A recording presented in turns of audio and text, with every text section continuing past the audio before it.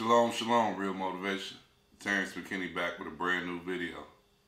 Off top, I want to give all praises to the Most High. Today's video is called A Blessing in Disguise. And I know a lot of people gonna be able to relate to this because I know some people right now that's got their back up against the wall, who going through something real tough, who don't know how they gonna make it through the day, let alone deal with tomorrow. I know it's a lot of people who feel like, what they're going through right now is unbearable. But a lot of times we go through things just so we can get our blessings. And we don't understand why we're going through something at the point in time. But once we make it through that and make it out of that, then we can see our blessing. And it happens every day in life, man. I done been through so much and throughout my life and couldn't see the good into it until I done got through it and look back a couple years later, a couple months later, and realized like I had to go through that to get where I'm at. And a lot of times that just happens to all of us and we can't see it. So whoever watching this video, I want you to, whatever you're going through right now, I want you to fight through it and just keep fighting. Don't give up. You know what I'm saying? Keep thinking positive. Stay in the right mind frame, because at the end of the day, what don't kill us only make us stronger. And God ain't gonna put nothing on our table that we can't handle. I know one of the biggest blessings that was a blessing in disguise to me is probably changed my whole life is me going to prison. I went to prison 20, turned 21 in prison, became legally a grown man at the age of 21. I was in prison. And why I say that was the biggest blessing, probably was the biggest blessing in disguise in my life, because it got me back on track. One, I'm alive today. If I would have been on them streets, and if I would have stayed on the streets continuing at the path I was going on, I don't think I would be here today, because I was living recklessly. I was living lawless. I was living without God in my life. I was just living crazy and insane. And some of the stuff I was doing, back then, I look back and I'm ashamed for that. And I know me going to prison is the reason that I'm still alive, because if I would have never went to prison and I was just being able to do what I was doing to stay in that environment, I would have self-destructed sooner or later. Either I'd have been sitting in prison for a long, long, long time, or I'd be sitting in the grave somewhere right now. And that's real stuff. It don't get no realer than that. So when I look back on it, I say prison saved my life. Another reason why prison was one of the best blessings in disguise in my life, because it refocused my life. It let me know that my children is the most important thing that I got out there. Being away from my kids, my son was probably about a year. My oldest son was a year, and then my second son was actually born while I was in prison. So I wasn't at the doctor. I didn't get to hold him when he came out. I literally seen him through a glass, the first couple of days that he was born, and then I actually got shipped out of state. And so that was hard for me. That was crushing, to be taken away from my kids at such a young age. And my whole mentality was, I'm hustling. At least I told myself that I was hustling because I wanted money so I can take care of my family. But when I'm really thinking about it, I really wasn't doing that for my family. I was doing that for myself. I was being selfish.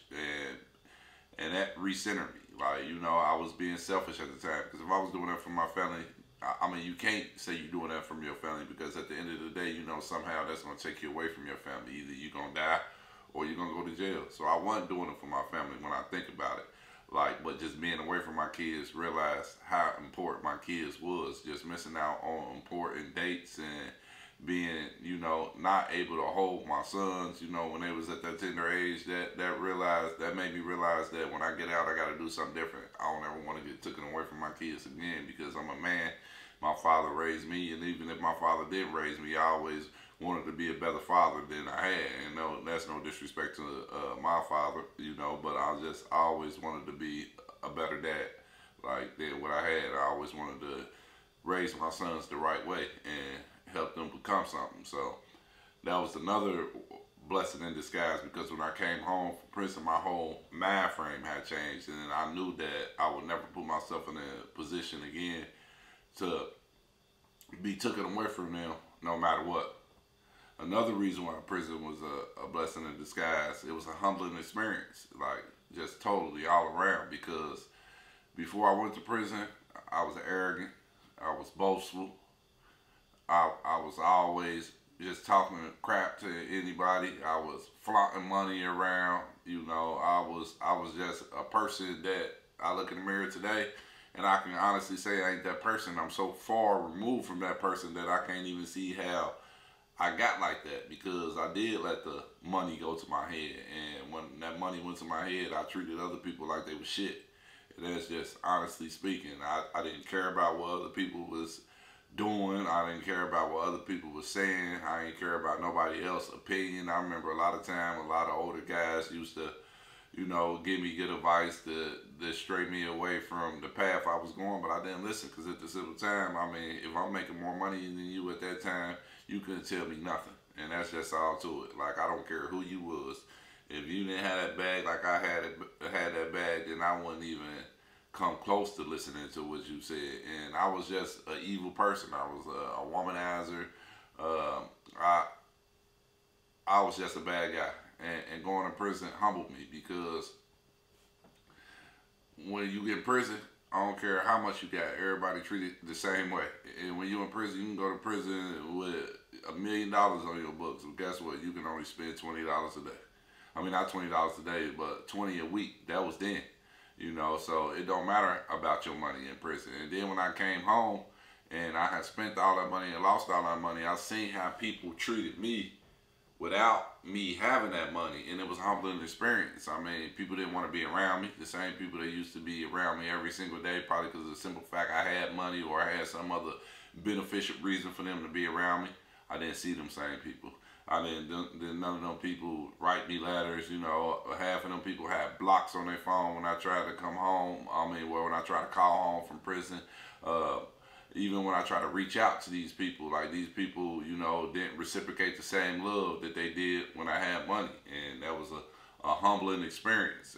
And I needed that, to be honest with you, because I needed to be brought back down to earth and understand that money ain't nothing but currency. It's just something that should be able to help you make your life better, but it should control your actions and your mood. And it was a humbling experience when I came home and didn't have all that money that I had prior to prison. And so that was a blessing in disguise, because that helped me change my outlook on life and not really care so much on a day-to-day basis about whatever I got to do to get this money.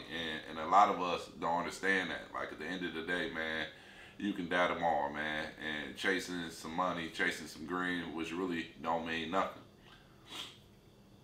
Another reason why prison was a blessing in disguise, because it helped me reconnect with God. You know, I had lost my way. You know,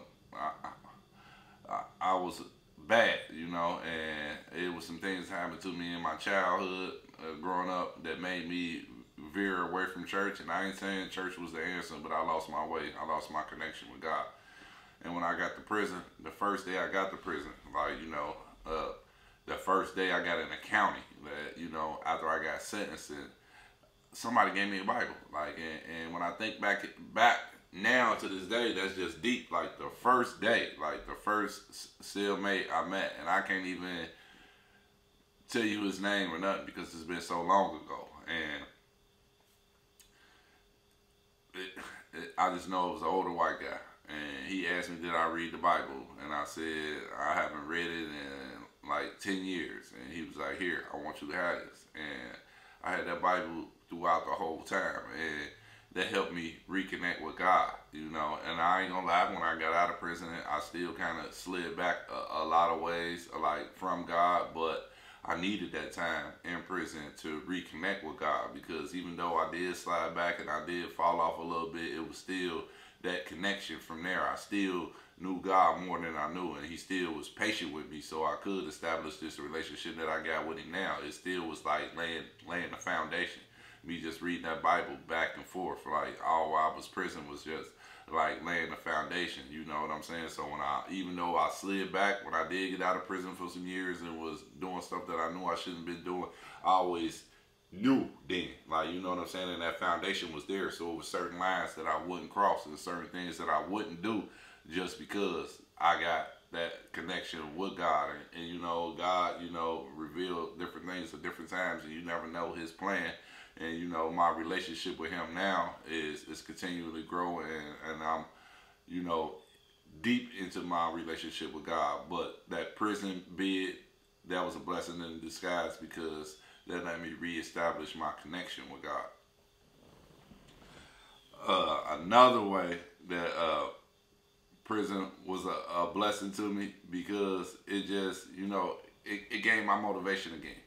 When I got out, you know, I was motivated again. I was motivated to do things the right way. Before then, I wasn't motivated to do things the right way. I remember telling myself that I never ever have a job in life when I was hustling. Like, I never work for this person, I never work for that person.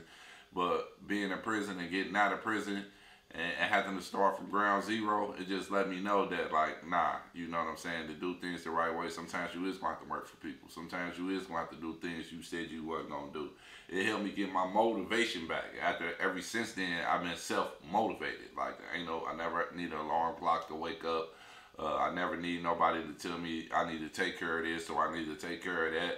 It just was a humbling experience, like I said, like a couple of points ago. But now that motivation is just like stuck in me.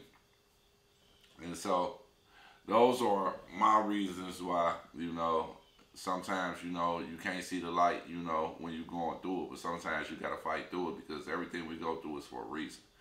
And I don't care how hard things is right now. You know, once you make it through it, you gonna see your blessing, because God ain't gonna put nothing on us, like I said, that we can't handle. And everything we go through is to bring something else out of us. It's for us to spark a change in our life. It's for us to start doing something different. So just because shit getting hard, like, you can't give up, and you gotta keep fighting, and you gotta, you know, come through it. And then, you know, you gonna see this video now, then a couple of months from now you might be looking through it and see like what your blessing in disguise was. Like, everything ain't handed to us on a silver platter, and sometimes, you know, we gotta fight for what we want, and sometimes we gotta go through some hard times to get to the good times. So real motivation. Please like, share, comment. Thank you. Shalom. Have a great day.